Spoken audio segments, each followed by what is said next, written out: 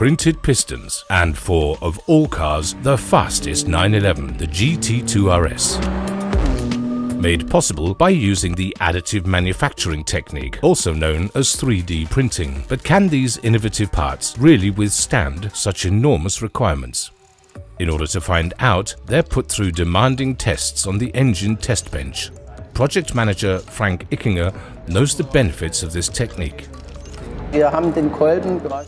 We have simulated the pistons virtually and entered the loads. The topological optimization finds the load paths and tells me where material should be added or reduced in order for the part to ultimately remain intact. This generates a bionic structure that could not be manufactured using conventional casting or forging methods. The basic raw material used in the production is a special aluminium powder produced by our cooperation partner Mahler. In the next step, cooperation partner and laser specialist Trumpf use this powder to build the pistons. Adding layer after layer, the laser is used to weld the desired points selectively.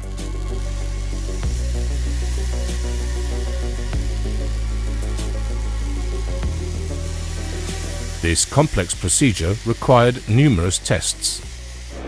Dort ist es wirklich so, dass quasi verschiedene Versuchsfelder gefahren werden. A series of tests have been conducted in order to calibrate various parameters, such as scan speed and laser power.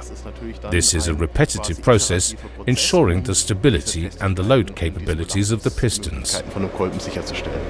The effort is well worth it. The integrated cooling channel reduces the temperature in the piston ring zone by more than 20 degrees centigrade. Because of the additive design, the piston is 10% lighter and has a higher stiffness than the conventionally manufactured version.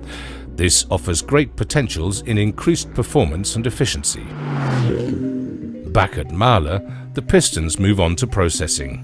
Here they get their finishing. In a series of complex tests, they have to prove that they are worthy of the GT2 RS. The printed pistons endured the same standard tests according to their specifications as the conventionally produced pistons, ensuring that they meet all specifications and that the parts can withstand the loads of a high-performance engine. The numerous production steps involved make one thing particularly important: quality control throughout the entire production process, from powder to the finished part. Nothing remains hidden from project partners SAIS with their special measuring and testing technologies. The part is analyzed for hidden defects, such as pores and fractures, using computer tomography. This helps to ensure that the final product is of the required quality. Back on the test bench, how do the pistons perform in the engine test? The pistons for the GT2 RS are tested in a 200-hour endurance run involving many high and top-speed elements.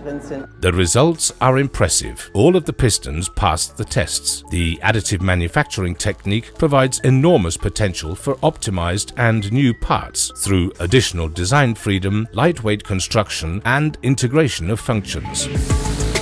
A milestone in the history of additive manufacturing at Porsche.